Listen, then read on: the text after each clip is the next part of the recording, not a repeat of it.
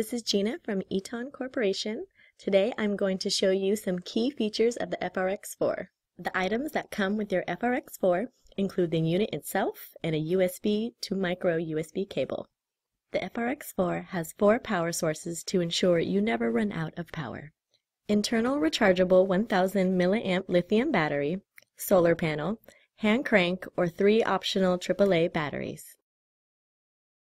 To charge your FRX4, use the included cable and connect the micro USB end to the FRX4 and the other end to your own phone's USB charging block. You will see the lights illuminate on the front of the FRX4 to know that it is charging. You can also charge the FRX4 by placing it in direct sunlight.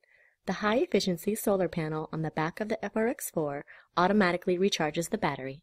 If the FRX4 batteries are depleted and you don't have access to sunshine or power to charge it via USB, simply turn the crank for 4 minutes to get 10 to 15 minutes of radio time or 1 minute of talk time for your phone.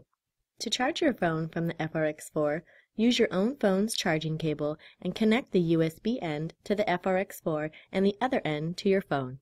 To start charging your phone, press the cell button on the FRX4. Your phone will now show that it is charging.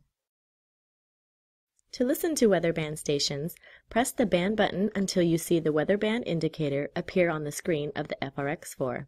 Scroll up or down to tune into the weather band station for your area. To turn on the alert function, hold down the band button while listening to your weather band station until the alert shows on the screen.